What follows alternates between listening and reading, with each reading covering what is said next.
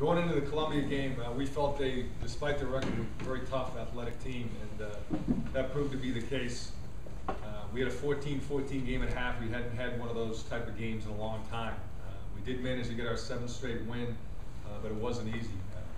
We made a lot of mistakes in the first half offensively, really played sloppy football.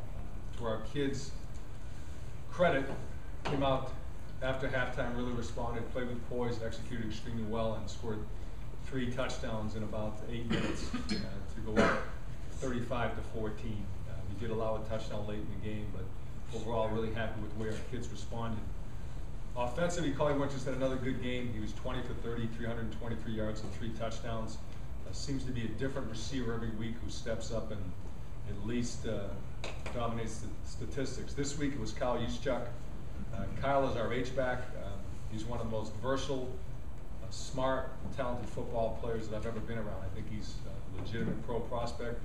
He's 6'3", he's 242 pounds. He had 7 catches for 114 yards and 2 touchdowns. He will play in the backfield. He'll play at tight end. He'll play in the slot. He'll play at wide receiver. He's constantly in motion. He's one of those kids that has a great football IQ, adapts to anything.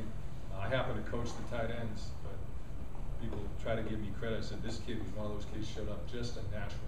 He was a high school Wildcat quarterback, and you should have seen him at 230 pounds. People trying to tackle him. He's a Wildcat quarterback. He's an awesome kid from Eastern Ohio, and he has helped us in a lot of different ways this year. As we go into the Penn game, one thing that crosses my mind from our time here at Harvard is the road to the Ivy title always goes through the University of Pennsylvania. I say that in terms of them being one of the really consistently strong programs in our league and where they fall on our schedule. We always are our second to last game. So once again, Harvard and Penn meet with Ivy title implications. I think that probably has been the case for the last 11 straight years that this game has had Ivy title implications. They're an outstanding football team. They have one of the really exciting athletes at quarterback in Billy Ragone.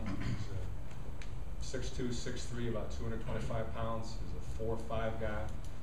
Could play running back anywhere, but he happens to be a quarterback, throws the heck out of the ball. And every year they have one of the top 2 defenses in our league. So it'll be a great challenge. We're looking forward to it. It's a noon game on national TV on Versus TV, and obviously we're excited about getting going. Congratulations to Nick Schweiger especially. Nick's a local kid, tremendous football player, tremendous kid, really one of the great players in our league.